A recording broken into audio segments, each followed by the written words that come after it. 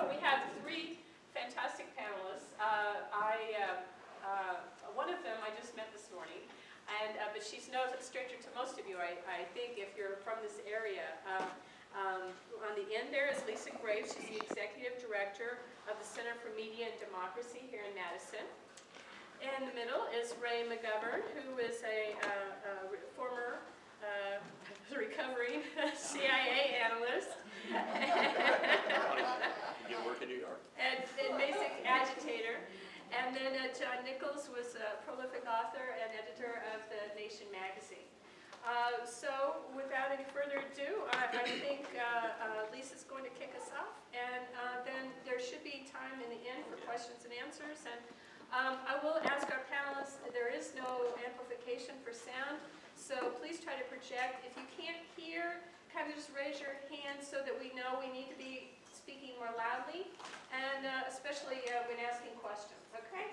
All right, I look forward to this. I think it's going to be great. Awesome. So let me just start by saying good morning. Thank you all so much for coming out so early in the morning to hear what may in fact be a very depressing set of information about the military-industrial complex and the media's complicity in it, and other really important information, some of which you may know and know well, and some of which may be new to you. But I'm certainly honored to be here, and I was pleased to meet Leah and honored to be invited to this panel by Matt Rothschild, as well from the Progressive magazine. As Leah said, my name is Leah Bolger. I am the Executive Director of the Center for Media and Democracy. We are located here in Madison. We were founded in 1993 by John Stauber, an activist who has been involved in a number of issues over the last several decades. And I became the Executive Director in 2009. Just a little bit to give you some context, I suppose, not for other reasons of self-promotion, but just so you have some context for my experience. I was Deputy Assistant Attorney General in the United States Department of Justice. I was in the policy shop of the Justice Department under both Ms. Reno, Janet Reno, the Attorney General, and for a time, because I was a career staffer at the Justice Department at the leadership level. For a time, I was Deputy Assistant Attorney General under John Ashcroft before September 11th. In the spring of 2001, I helped brief the new administration as part of the transition of government, the peaceful transition of government from the Clinton administration into the Bush administration. I left the Justice Department shortly after John Ashcroft came on board. And there are stories we could talk about over drinks, I suppose, but it was an interesting and surprising experience that perhaps we may talk about at some point. But I actually went to the U.S. court system where I was Deputy Chief of the Article III Judges Division, which dealt with all of the United States judges. And after September 11th, I then was asked shortly thereafter to become the Chief Counsel for Nominations for the United States Senate Judiciary Committee, working for Senator Patrick Leahy. In that role, I worked for about three years on helping to put together the filibusters of the worst Bush judicial nominees against a lot of naysayers that said the Democrats would never stand together, would never stand up to the judges that the president wanted the most. Some of the people we helped block that the senators said no to included William Haynes, who was then the General Counsel of the Defense Department.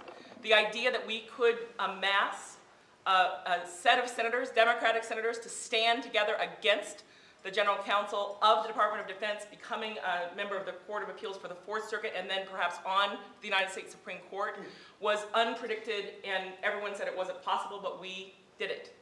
We did it. There are other people that we did block and were blocked under my time and then after I left who got through, including John Roberts, got through to the DC Circuit despite my efforts to shed light on his record, and obviously he's on the United States Supreme Court. Much to my chagrin, I was not there when he was confirmed. After the election in 2004, I was asked to become the chief lobbyist for the ACLU on the Patriot Act, and I left the Senate to become the senior counsel for legislative strategy for the ACLU, and worked to put together what was the unprecedented filibuster of the Patriot Act in 2005. That work was done in coalition, a wide coalition of groups, and that work, I worked a lot on the House side of the equation, did the lobby bar with the Senate Judiciary Committee, and then worked with allies across the nation, including perhaps some of you in this room who worked to oppose the reauthorization of the Patriot Act, which we held off despite efforts by the Bush administration to reauthorize it by July 4th of 2005, by September 11th, the anniversary of 2005, by the end of this year of 2005. And at one point we had 51 senators, Republicans and Democrats, standing together against the reauthorization of the Patriot Act in December 2005, which was unheard of. It just goes to show what you can accomplish when you actually aim for something. But in that week, the warrantless wiretapping story broke in the New York Times after being held back for over a year. And shortly thereafter, the Bush administration, along with the Director of National Intelligence and the telecom companies, pushed for the extension of the Patriot Act, which has been extended again in the recent years. I then worked for the Center for National Security Studies on the warrantless wiretapping issue, on the violation of the Foreign Intelligence Surveillance Act statutes, as well as the violation of our Fourth Amendment rights. And ultimately, in 2009, I was asked to become the executive director of the Center for Media and Democracy, which, as you may know, wrote the first comprehensive book in the summer of 2003 that documented the propaganda that led to the run-up, the authorization of the war in Iraq. That book is called Weapons of Mass Deception. Weapons of Mass Deception. That book is available on our website, our main website, which is prwatch.org. Things you might not know if you haven't read that book. The famous picture about the Saddam Hussein statue being toppled in Tahrir Square. The long shot of that picture, not a lot of people all around the square. The short shot was used to make headlines saying, you know, basically Iraqis from all over have joined in and have, in essence, welcomed the equivalent of welcoming the U.S. troops with roses and laurels, as Rumsfeld and others proclaimed. In fact, the long shot, not to denigrate at all the fact that they did pull down that statue, but as we all know, it was not as though the occupation, the war, went smoothly and has gone smoothly. So a couple things before I get into some more details, I should say. I'm also the president of the Bill of Rights Defense Committee's board. John Nichols gave us a very generous shout out last night. The Bill of Rights Defense Committee was founded by an activist named Nancy Kalanian. She, on a shoestring budget, helped put together with communities across the country and allies, including the ACLU, over 300 resolutions at the city and town level against the Patriot Act. They were powerful. They didn't succeed in getting all the reforms that were needed in the Patriot Act, but that effort, those local resolutions, exerted a lot of pressure on some politicians and were instrumental. And so I would say that experience demonstrated the power of local individuals standing up and saying, we're not going to just stand idly by while our civil liberties are reversed in this wholesale, widespread fashion. The Bill of Rights Defense Committee is now led by Shahid Buttar, who is a very dynamic and exciting leader who's been working closely with communities of color and people from all religions and races and walks of life to ensure that going forward as we move to ultimately roll back these tremendous incursions in our fundamental rights, that coalition is a diverse, vibrant, local coalition that reflects people from all backgrounds.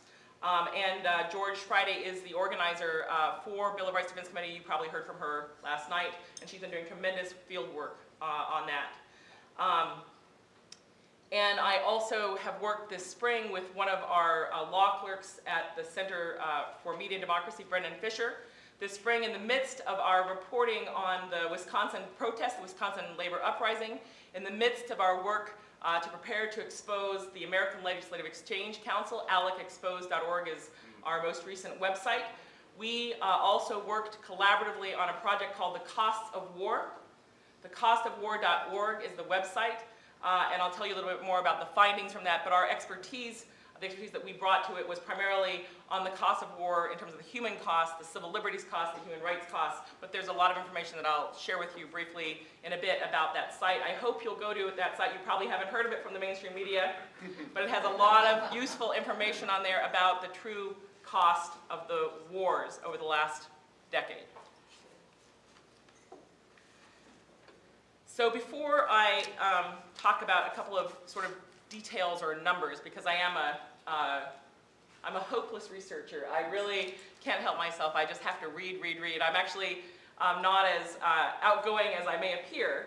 I am just as content to read things like the full set of the church committee, the congressional committee's findings about national security surveillance from cover to cover, things that not everyone has the time or patience or desire to actually do. But that I think is a good grounding to talk about a bit of this, and I will definitely talk about the media, but let me talk a little bit about those findings and the current situation we find ourselves in as a result, in many respects, of the failure of the media to be a robust skeptic in the face of claims about national security, about Al-Qaeda, about the war at home and abroad, and an array of claims by both the Bush administration primarily, but also the continuation of some of those policies by the Obama administration at the urging of the national security infrastructure that has emerged since September 11th. One of the things that was most surprising to me, and it may not be surprising to you, but it was surprising to me, was that in reading the findings, the result of the in-depth investigation of a strong and robust skeptical Congress in the wake of revelations by tremendous journalists like Jack Anderson and others about the spying that was going on by the Nixon administration and by previous administrations of the American people, that one of the findings, among many I could tell you about, was not just that Martin Luther King was extensively surveilled using electronic surveillance and other measures, which many people know and many of you may know in lots of ways from that time. But the fact is, two facts I would share with you. One is, it's quite clear that the rationale for surveilling him wasn't just that he was a civil rights leader and a powerful, important, influential civil rights leader. It was that they said that he was a threat to the domestic security of the United States, and the basis of that was primarily the notion that he dared to have friends who they considered to be socialists or communists. And so therefore, because he had friends, not that he was a communist himself or was advocating in any sense the violent overthrow of the United States. In fact, he was advocating the opposite, the nonviolent, peaceful affirmation of the commitment of the 14th Amendment of the United States to the people of the United States. Because of his friendships, they used that as a basis to monitor him secretly without warrant, without court supervision, without oversight, and to do so extensively. And we are in a time in which those powers have been reinvigorated in many respects, with some internal rules that are supposed to protect us, but with vastly expanded technology that was unimaginable in the 1960s. And the second thing I would say, just because I think people ought to know, is that as a result of this extensive surveillance of Martin Luther King, including of his hotel rooms, his home, his meetings, there is in fact in the file in the United States congressional record a letter that was written. It's written to Dr. Martin Luther King, and it was written just a few months, almost basically 2 months before he was assassinated. That letter, in essence, is the implication from the surrounding record is that it is from the FBI. It's in essence a letter that says, if you do not step down from this movement, based on our surveillance of you, we will discredit you, and in discrediting you, we will discredit the movement. So make no mistake, in this country, as many of you know, extensive, secret surveillance powers have been used to try to chill dissent, to thwart dissent, to, in essence, blackmail leaders of movements that dare to demand that our democracy live up to its values. All right. So let me fast forward to this week's recent news about the training of the New York City Police Department by the Central Intelligence Agency or through the Central Intelligence Agency, and what that means sort of in a broader context. Part of what we know is that there's an incredible movement within the US that's called police intelligence, the police intelligence movement. There are some, I suppose, positive things about the police intelligence movement. There are some very worrisome things about the police intelligence movement, and in essence, what we've seen erected since September 11th has been a return to some of the Red Squad, what were called Red Squad policies, in terms of the police surveillance of people within the United States who have done nothing wrong, who committed no crimes, on which there's no probable cause basis for arresting them or searching them, but in which through the policies of the Los Angeles Police Department, the New York City Police Department, and other police departments, often in coordination with a new infrastructure that's been put in place called the Fusion Centers, which seeks to fuse all threats intelligence, seeks to fuse criminal information as well as civil information that they can purchase from data mining, data conglomeration firms, military intelligence, including some National Guards and others who've been posted at those fusion centers, to fuse information about the people within the communities who may be threats in their view because they're active. And we know from Freedom of Information Act requests that have been filed by the ACLU and other organizations that fusion centers, as well as the infrastructure that the FBI has put in place called Joint Terrorism Task Forces, JTTFs, have in fact deployed this technology, deployed these powers on peaceful protesters, people who have broken no law, who have only dared to express their First Amendment rights, people who are Quakers, pacifists, people who have been outspoken against the war in Iraq, who've been troubled by the media and the government's rush to war in Iraq and beyond. People, Catholics in Pennsylvania, from the Thomas More Center, Muslims, obviously, given all the rhetoric and the Al-Qaeda focus, and also environmentalists, anti-nuke activists in Maryland, an array of people who dare to speak up. And so we are at a time in which the media has not been, in essence, the friend of civil liberties. It has been an aider and abetter of the growth and expansion of a surveillance infrastructure that has tremendous consequences for our rights, has already had tremendous erosion of our rights, and also that means that while we can take heart in the use of social media in Egypt to organize people to rally peacefully, at the use of social media within the US, in Madison, to fill in the gap left by the terrible coverage by the national media for the most part, with the exception of the Ed Schultz show and Amy Goodman from Democracy Now! And a handful of others. We know that those new technologies, which provide great promise to us, also have the potential to be shut down, as we saw most recently in San Francisco with the BART, as we've seen in London with the protests there, and that we have to both deploy this new technology, these new ways for us to connect with each other, to share information, and to defend our rights, but we also will need to have other mechanisms as we go forward into the next 4 to 8 years to communicate with each other that aren't just electronic. So,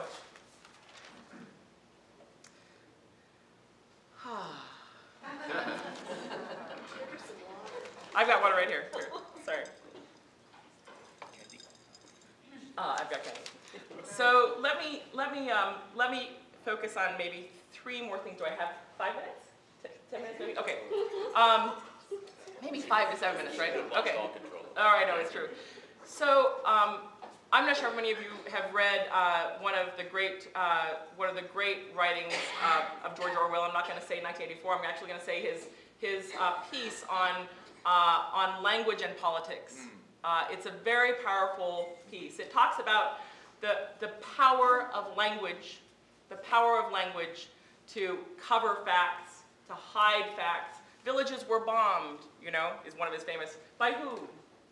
Who bombed those villages? The actor is often missing. If you haven't read that essay, I would urge you to read it. You know the terms I'm about to say, and yet the media has embraced them fully in an effort to accommodate the language being used by the Bush administration and then on into the Obama administration, as well as an effort on their part, in essence, to sound sophisticated, to sound in the know, and on the part of some of them who've really been co-opted. And I'm not just talking about Judith Miller of the New York Times, although we could talk about Judith Miller of the New York Times, but who have basically been embraced in this 24-hour media cycle to go on CNN and just bloviate and repeat terminology without thinking. So we all know that enhanced interrogation, you know, means torture. It meant torture back in 2001 and 2002 when they were working on undermining and, in essence, deleting our national long-standing commitment to the Geneva Conventions. But I don't think we should use the words enhanced interrogation at all. Why use those terms? My view, and I've told this in meetings at the University of Virginia to legal officers from all branches of the United States military, is to quote Potter Stewart, who was one of the or to paraphrase Potter Stewart, who was one of the justices on the United States Supreme Court in talking about obscenity. He said, "I know it when I see it." Torture, you know it when you see it. If waterboarding your mother or daughter or grandson or nephew or niece or neighbor, if you think that was torture, it's torture. We don't need some sort of fancy legal definition cooked up by John Yoo, one of the extreme reactionary men who should never have been allowed a position of power and authority that he was, in coordination with Dick Cheney and his operation. We don't need his legal rationales to rationalize that. That's torture. It's been torture since the Spanish Inquisition. It was torture when the United States of America prosecuted Japanese soldiers for engaging in the same against US soldiers during World War II, and it was torture in 2001, 2002, and it would be torture today. Detention. You know, it's imprisonment. You can call it whatever you want. People who are detainees are not just detained. Couldn't get there on time. Couldn't get there on time. They're delayed, missed the bus. I waited the protest. They are in prison. They're in prison. They are not even in jail. They're in prison. They cannot get out. They've most likely been imprisoned without a trial. Without a trial, which is one of the fundamental precepts of the American system. Now, there is this distinction between military law in time of war on the battlefield, when you'd have to have a trial right there to detain someone, in essence to imprison someone. But obviously you know and I know that that definition has been broadly expanded to authorize widespread detention policies that we all know well with Guantanamo Bay, but secret prisons and other enterprises over the past 10 years, and including some perhaps for-profit enterprises. But rendition, kidnapping, really? I mean, rendition. So now in the Clinton administration, there was a thing called lawful rendition, which actually was to pick someone up to bring them to justice. It was called rendition to justice, which meant capturing someone and rendering them, bringing them to justice. So that it could mean bringing them to trial. It could mean them bringing them to a military brig to face charges. It meant seizing a person, otherwise known as arresting, seizing a person and bringing them to justice. On that basis, the Bush administration expanded the notion of lawful rendition to just rendition to wherever they decided to render. Isn't there some sort of, you know, parallel word in the butchering industry or something? Yes, but yes. to render someone, and in some cases, those people were perhaps, they might say, those who perished or were tortured, they might say that they were rendered in some fashion. Extraordinary rendition. Extraordinary, meaning extra legal. Yes, very fine. Extraordinary. It was amazing. No, it was not extraordinary. It was not just rendition, and in many instances it was, in fact, kidnapping in violation of international law and US law. Surveillance, connecting the dots. This is actually one of my favorites because my expertise is actually in surveillance policy. Connecting the dots, I think of a childhood book where you're just connecting the dots, right? It makes sense. Who wouldn't want to connect the dots? We must connect the dots. The dots must be connected. But if you think about what's happened since September 11th, is that we know from an Inspector General investigation that was insisted upon by the great senator from Wisconsin, Senator Russell Feingold,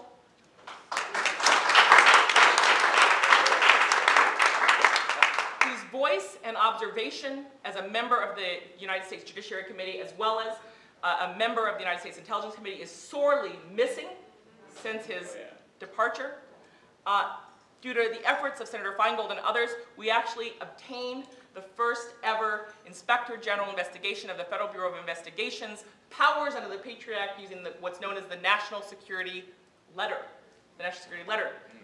That investigation by the Inspector General revealed that the FBI was using powers expanded by the Patriot Act in what are known as NSLs, which are secret letters that go to banks, insurance companies, your internet service provider, telephone companies, and other entities to demand your, quote, transactions, meaning the people with whom you communicate, the people, the numbers of the phone calls you make, the people you communicate with by email, the money you spend in your bank account, to use those letters to gather information, not less than 30,000 times, in essence, as the Bush administration lied to the Washington Post about, but in fact, hundreds of thousands of such letters, of such demands, it would be the way to put it, such demands, because some letters had thousands of people or phone numbers in them. Hundreds of thousands of such demands were made by the Bush administration, and in fact, the Inspector General said those tools, which before September 11th had focused upon a suspected agent of a foreign power, meaning, and including a terrorist that was expressly in the statute, a foreign terrorist or an agent of foreign power, focused on a target of such an investigation. Now, those letters can be used, in essence, starting from 2001, those letters can be used whenever it may be relevant to an authorized investigation. And Ashcroft tweaked that language to expand what might be an authorized investigation, to sweep in all sorts of people. Obviously, that's why the numbers are so big. But what the investigation revealed, and this is, I believe, important, is that the FBI was using those powers to sweep in the data, your private data, of people who were 2 or 3 steps removed from the target. So you think, well, okay, I want to find out who Mohammed Atta is. I want to know who his roommate is. That's 1 degree of separation. Who's 2 degrees of separation? Who's 3 degrees of separation? That is the scenario that they spun out for you. But if you think about it in real terms, think about this. Assume you are in contact with 500 people a year. You're in contact with 500 people at this conference. But let's just say, for a conservative estimate, you have 500 people that you encounter throughout a year. Your first degree of separation is 500 people. Your second degree of separation is 500 times 500. If you can do the math on that, that's 2, 5, 0, 0, 0, 0. 250,000 people are within 2 degrees of separation of you. The power to use these powers to sweep in enormous numbers of Americans and their data, their communications, who they're in contact with, is significant. It cannot be underestimated. But that, when they say electronic surveillance connecting the dots, think about how many dots there are. There is not a page of paper that can contain those dots. It's not a childhood connecting the dots. If you put all those dots on a piece of paper, the paper would be black. The paper would be black from end to end. And that isn't even counting the expanded powers of the National Security Agency under the changes to the Foreign Intelligence Surveillance Act that were forced through by the Bush administration with the help of the Director of National Intelligence and the aid of the lobbyists of AT&T. So language matters, but have you heard about so much of this from the mainstream media? Some, but perhaps not all of it. The mainstream media should have been covering these issues, should have been skeptical about these issues, was not, did not, and has in many respects aided and abetted this agenda, this incursion of our fundamental freedoms. I do have a bonus gift. It's my Texas Law Review article about the right to privacy in the wake of some revelations from the Project Minaret program, but also the Bush administration. So if you're interested, I've got 10 of them, but there's more available online. Let me just conclude my opening remarks by talking with you about a couple of numbers that I think you should know about that the media has not told you about. From our Cost of War project, which is part of Brown University and the Eisenhower Research Program, it's costs, plural, of war.org. This data is from other scholars other than the center, but the information from that indicates that the true cost of the Afghanistan-Iraq war is up to $4 trillion. $4 trillion, there's data on that. The estimate is between $3.2 trillion and $4 trillion. Since we're talking about trillions, with the sudden obsession with a deficit, an obsession that did not exist, on tax day 2005, 2006, 2007, 2008. $4 trillion. That project, the cost of war, indicates that perhaps 225,000 lives from all parties, all countries, have been lost. That more than 31,000 people in uniform from either the U.S., but counting other military personnel, in essence, our opponents, have been killed.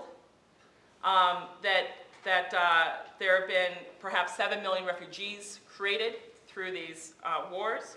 That $185 billion has already been spent in interest for the war that was financed without increased taxation by the Bush administration.